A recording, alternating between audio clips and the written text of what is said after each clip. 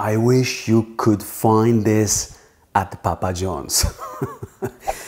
Not gonna happen. The only way to taste it is to make it.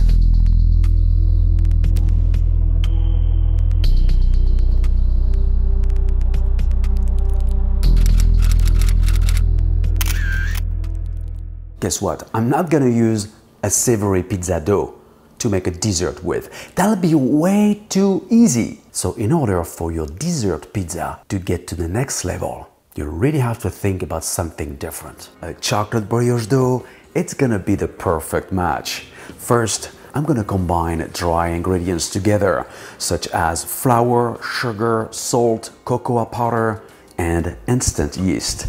Then I'm gonna add cold milk or water and eggs. Mix up with your fingertips until it comes together. Transfer onto your work surface and knead. Stretch out the dough until it becomes elastic. It should take 10 minutes. It's a good workout. I choose to do it by hand, but you know what? Use your stand mixer if you wish. That's your take. Yet stretch it, smash it, knead with max pressure. Yeah, have no mercy.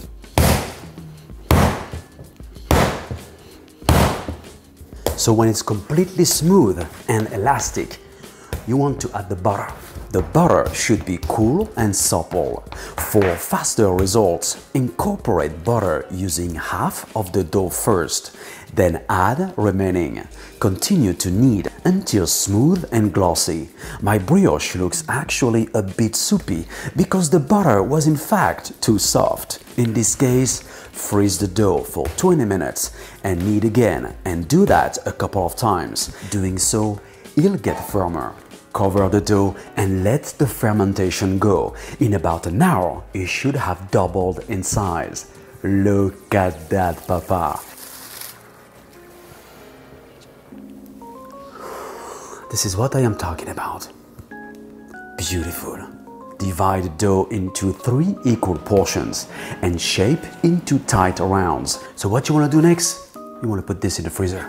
This will slow down the fermentation process. Freeze 20 minutes on each side and refrigerate until ready to use. Then flatten into a pizza. Cover and let proof for 30 minutes.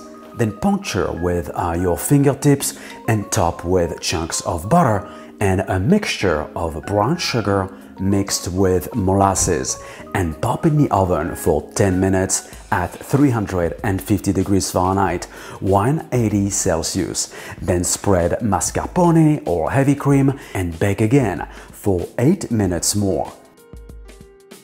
Now top with dark chocolate disc.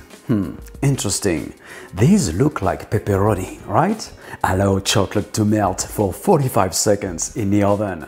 Last touch up, you can garnish your chocolate pizza with your favorite fruits. I picked some raspberries, blueberries, figs and groseilles pour la décoration.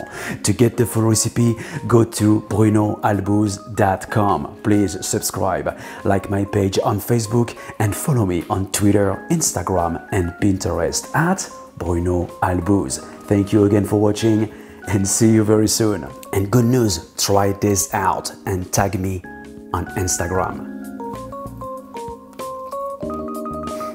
Wow. This is totally insane.